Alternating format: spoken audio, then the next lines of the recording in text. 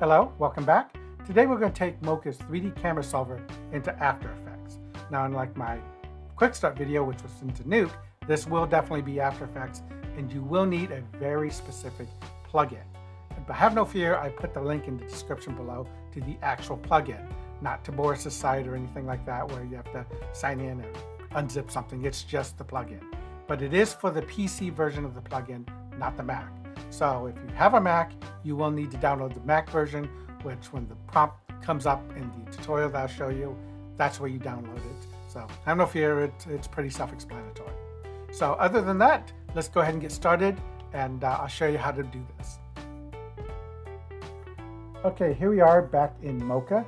For those of you who've been following me on these new tutorials with the new 3D camera solve, you'll recognize this scene. I went ahead and solved it, so if you don't know how to do that, go check out my other videos. All right, so instead of going to Nuke, like I did with my quick start video, we're gonna go to After Effects. Now, if you try to take all these points into After Effects as nulls, which you can do, it's gonna take your After Effects to a blinding, slow crawl. So what I would recommend is you just take the points that you need. In this case, we're gonna take the stuff around this pillar here. All right, we're gonna go ahead and grab this.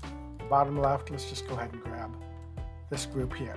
Our layer 2, which is this over there, and we'll just grab the center as well.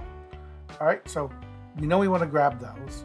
Go to our camera solve tab and export the camera data. All right, go ahead and select the After Effects up here at the top as a text file. We're not going to save it out as a text file. We're going to copy to clipboard. Make sure we go selected only. Otherwise, it's going to bring in all these points, which you don't need. Copy to clipboard.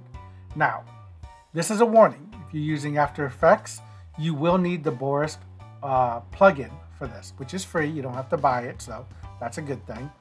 For those of you watching this video, I actually put a link in the description where you can download it directly without having to go through their website and sign in your name. It's for the PC version, not the Mac. And repeat, it's for the PC version of the plugin, not the Mac, and you will drop that into here, into your program, C drive, program files, Adobe After Effects, supported files, plugin, and you'll drop it right into here, and then launch After Effects.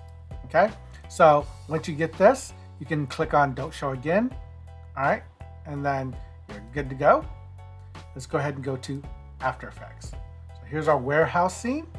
All right, and then from here, we're gonna just go ahead and paste Mocha Camera. All right, if you've installed the After Effects plugin correctly, you should see this Paste Mocha Camera. So we're gonna go ahead and do that, and there we go. So as you can see, there is our nulls. Okay, let's go ahead and reduce the size of those just so we can see it a little bit better. Okay, so at these corners, the axis is at the center of the nulls, not the corners. And then there you have it. There is our nulls in After Effects with a Mocha camera. Okay, and it's moving. Now I would recommend you lock the camera, and lock the background plate so you don't accidentally move them. And at this point, you can go ahead and drop in whatever 3D element you want in there, whether it be graffiti or a sign or whatever you want. So if we go to split this view real quick so we can see what's going on here. All right,